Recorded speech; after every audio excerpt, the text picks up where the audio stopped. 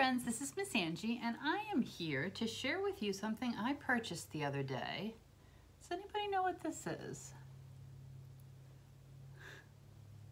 Take a look inside. I cut the end of it off. It's aloe. It's a really big aloe leaf. I was able to purchase this at my local grocery store in the produce department. It maybe cost, I don't know, a couple of dollars, maybe $2 or $3. And I thought I wanted to see what was inside. So I thought I would make hand sanitizer. Okay, there's lots of different things you can do with the aloe. You can use it in your hair, you could use it on your hands, you could use it on your skin if you have sunburn. But I'm gonna try and make hand sanitizer. So I posted all of the ingredients that we need. The main one is aloe, and you need to have alcohol, rubbing alcohol. The CDC recommends anything between 70 and 90%, or 60 and 90%. We're gonna use 70 because it's not quite as strong as the 90, won't be quite as harsh if we use it on our hands. Before we get started, everything has to be super clean. So make sure your surface is clean, your hands are clean, everything that you use is clean. And you're gonna need, if you have my drippy aloe like this, or you have a smaller plant, you can take one of the leaves off. Your parent has to do that for you, and your parent also has to cut it for you. But we can scrape it out with a spoon, because inside the aloe plant, if you see here, this is the outside. The texture is kind of thick, and it's called a succulent plant. But when you cut it open, it's jelly inside. And you can kind of see it's goopy, and that's the gel that we put on our skin. So we're gonna cut it and scrape it out and make some hand sanitizer. All right, so let's get started. I'm going to bring you down here. There we go. There we go. All right, so here we are. I have my aloe. Now what I'm gonna do, this is such a big piece, I'm going to cut into slices. Now your parent would have to do this for you because you need to have a knife, and you can see what they look like. It's so cool. All right, then I'm gonna cut the sides like this. So I cut the edges off, and then your parent will cut just one side, kind of just cutting the top off. So now it's just sitting the bit in the bottom. Okay, so that's all of our gel, and this is what we want to scrape out. So I'm gonna get my bowl, and I'm gonna get my spoon, and I'm gonna scrape out the gel. Oh, how cool is this, right? You can get your fingers in there.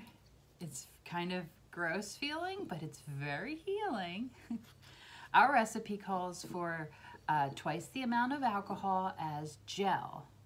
So I have a cup and a half a cup. So I'm going to need to get a half a cup of aloe. So I think I'm gonna need 2 pieces, because I don't know if you'll be able to see.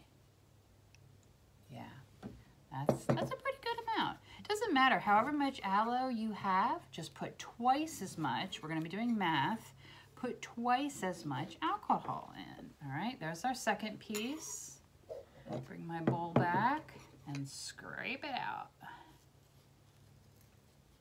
There we go. And you can take your time, get all the good jelly parts out. And there we go. And it's okay, because my hands are super clean. I wash them with soap and water. All right. So there is some of our gel. Now what I'm gonna do, I have this instrument, is called a whisk. And this, I'm gonna try to break some of it up and whisk it. And you might need, you need to get in there with your hands and squeeze it. And then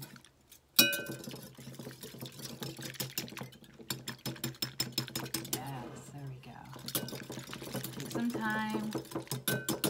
Now, if your gel is not breaking up, you can keep doing this, keep stirring, or you could also put it in a blender. Look at that, pretty cool, huh? All right, so I'm gonna measure out a cup. I'm pretty sure this is only about a half a cup. So once you have enough, I know how much that is. Now I'm going to, since I have a half a cup of aloe, and we need to do twice as much alcohol, how much alcohol do I need? If I have a half a cup of aloe, I need a full cup of alcohol. Let me get this as a brand new bottle. So I'm gonna pour in a full cup. It's gonna be stinky, be very careful. You definitely need an adult by you to do this. And now very gently, we're gonna take some time and we're gonna stir this up. It's watery right now, but the more you stir, it's gonna become a little bit more combined, and the gel part of it is really good for the delivery when we get it onto our hands. Also, alcohol is very, very drying. Kills the germs, but it's very drying. So the aloe helps to keep our hands from getting really dry. Let's move this stuff out of the way. Now, you probably now, if you're doing this at home, are starting to smell a very strong smell. It smells like alcohol. Whew. So, one way to combat that, I have an essential oil. You do not have to put any oils in it. This one I have, it's an organic essential oil, and the scent is lemongrass. So I'm just gonna put a few drops of lemongrass in there because it'll smell nice. And it kind of combats some of the strong alcohol scent. All right, I'm gonna mix. And then pretty much that's it. Now, if you have big chunks in here that you can't break up, you can use a strainer and strain them out, okay? But all you have to do now is find an empty bottle. I have this little bottle here, and I'm gonna take my mixture and I'm going to use my funnel. Put the funnel on top like this. I'm gonna pour some in there. I'm gonna do a little bit. And then you get to see. So I poured it in there, and there it is. Put my lid back on. Make sure you mark this. I have to shake it up really good. Make sure you mark it so you know what it is. And there's my hand sanitizer. Make sure you get it really good in your hands, in between your fingers, all over.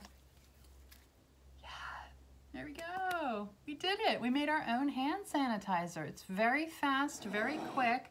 And look, I still have a lot of my aloe left. So I think I'm going to take the aloe out of here and save it for another batch. But I still have a lot left in here. I can probably make 2 or 3 more bottles of this. Again, I still have pieces in here, which are excellent. You want to use these. There's a little bit of the fibrous parts in there. They're not breaking up. So I might take this and put it in my blender, blend it up, make sure my blender is really clean, blend it up, and then pour it into another bottle.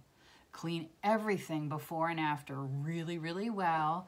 Reminder that you need your parents to cut the aloe and to help you handle the alcohol, because you don't want to get this anywhere other than your workspace, and you can't use the knife without your adult. So that's it, friends. That is Miss Angie's homemade hand sanitizer. I hope you enjoy. Remember, though, that the most important thing is to wash your hands. You have to wash your hands. If you have dirt on your hands, or the best way to get germs, anything off of your hands, is to use soap and water. Sing the birthday song at least once. Nice, warm, hot water. Wash, wash, wash. Wash, wash, wash. If there are times in between when you can't wash your hands, you can use your hand sanitizer, but make sure you wash your hands as soon as possible. Thanks for watching, everyone. Stay safe, make good choices, and I'll see you all soon. Bye-bye.